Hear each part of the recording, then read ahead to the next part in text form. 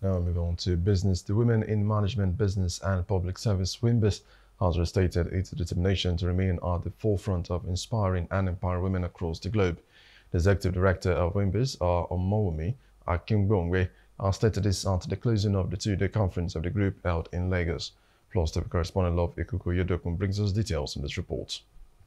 As early as 9 a.m., these women were seated, waiting, and ready to be catapulted into a realm where dreams are awakened, ignited to dare and do. In an electrifying address, Wimbiz Executive Director Omowumi Akingbongwe ignited passion and determination among the women. Omowumi started by sharing her personal journey, emphasizing the importance of dreaming big. Speaking about choices, I want to thank me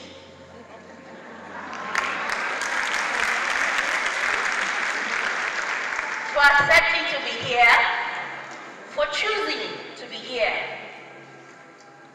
choosing to lead this organization to the next level. I lost count of how many of you reached out to me saying, I am here to support you.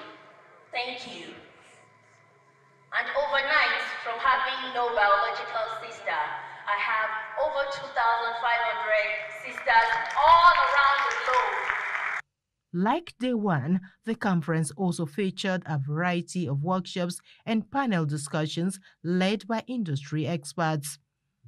The women were told to embrace their unique identity and set boundaries to prioritize. Learn to say no. Learn to say it's not possible. Learn not to feel guilty about that word no. Because most times, taking on a lot of things, I think I touched some people there. You understand? No is a big thing. Even in the house, even to your children, you understand? Then very quickly, prioritize. As I said earlier on, you set boundaries, you prioritize. The disturbing trend of women bleaching their children from childbirth just because they have gone through some form of discrimination, mostly from family members, because they've been imbibed with that lack of self-esteem, with self-doubt from childhood. We came across young women taking steroidal injection to bleach their unborn child. So pregnant women taking injections. So this just goes to show you how serious this is. Because once you lose your self-confidence, once you lose your identity, you lose everything. The powerful messages resonated deeply with the audience as critical roles women play in driving economic growth and social change were highlighted.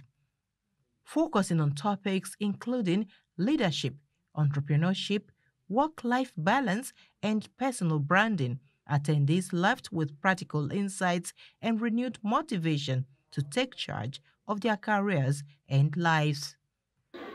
And so this is a call to action to every woman out there, whether you are in private practice, whether you work for yourself, whether you're a homemaker. We see you, we value you, you matter. But until you start to see yourself, love yourself, and believe the work that you do, nobody else may take you that seriously. If we lose our dreams, we lose our essence. But not just dreaming, you have to put it into action. And when you say put something into action, that means you have to have a roadmap, a concrete plan that will take you to the destination, take you from point A to point B.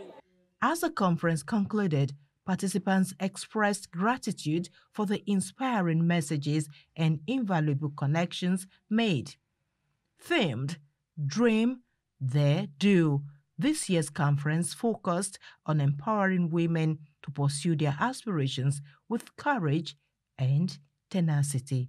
Love Oyedoku, Plus TV News. Hello, hope you enjoyed the news. Please do subscribe to our YouTube channel and don't forget to hit the notification button so you get notified about fresh news updates.